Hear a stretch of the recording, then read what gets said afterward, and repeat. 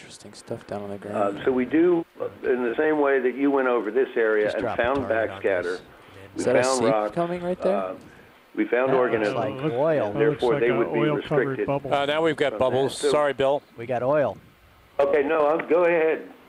Oh, yeah. And we might have liquids as well. Looks like we might have oil here as well as gas. I think we do. Yes, they look dark. Oily. Yeah. They look oily. It's as far as oil is concerned, it's fairly discrete area in the Gulf of Mexico where there's very, very active oil seepage, and this is part of this area right here. It's one of them. Please, and you can see those oil bubbles coming out below that rock. It's very obvious. This is an oily spot. Yep. I should point out, Jamie, that the National Academy of Sciences estimated around 21 million gallons of oil seep out into the Gulf in a year. So that's a minimum number. Yeah, I'm sure.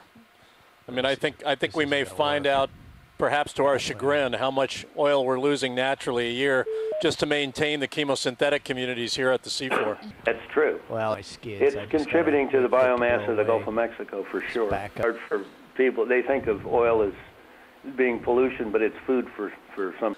It's always viewed, the hydrocarbons in the Gulf are always viewed as a negative when in fact at the right rates and in the right amounts, they actually support diverse communities of life. Oh yeah, well we wouldn't be seeing what we saw today if it wasn't for hydrocarbons seeping out naturally.